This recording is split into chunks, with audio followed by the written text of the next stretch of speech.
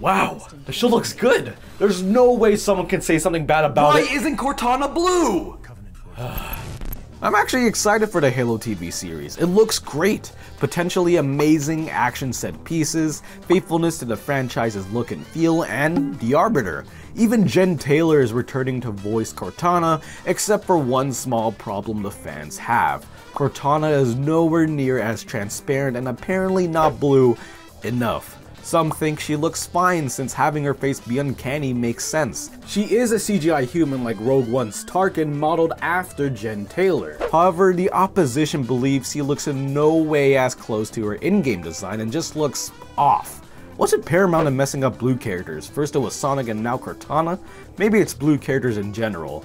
Now, I'm not the one to defend Will Smith's genie.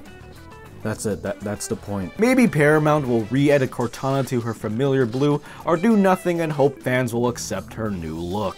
What, so people complaining about something is supposed to surprise me? Come on! Sony bought Bungie.